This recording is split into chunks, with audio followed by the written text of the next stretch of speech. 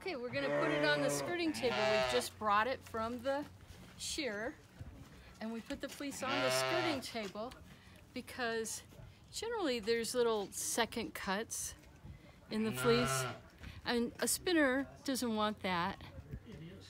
And so by putting it face good side down on the skirting table, some of those little second cuts will drop right through and go away.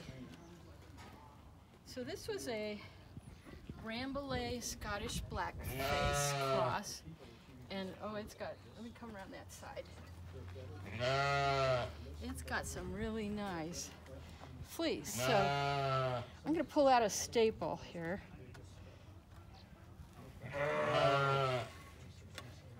The staple is the length of the fiber from one end to the other. And there you could see the end that was cut off the sheep, and there's the tip. And in there, there's a lot of crimp. Crimp is that little waviness you see in there, and that's really desirable because it gives the yarn some elasticity and bounce.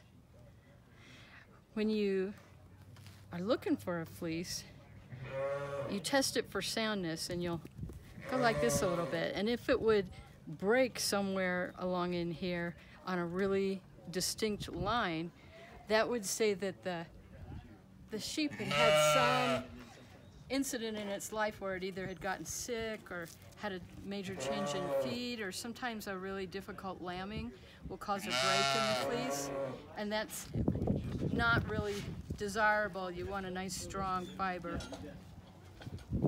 So we skirt it, we take out the second cuts as much as we can.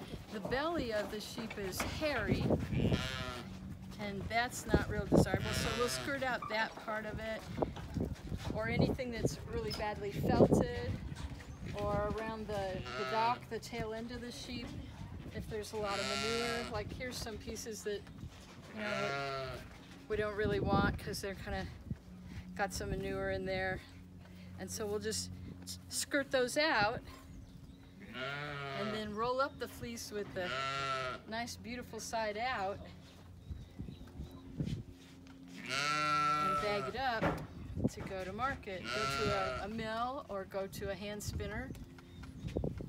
And this is a really nice fleece. It's probably, last year this ewe produced a 7-pound fleece.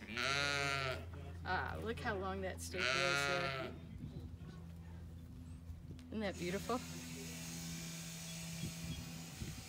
So this will make a really nice fleece for spinning.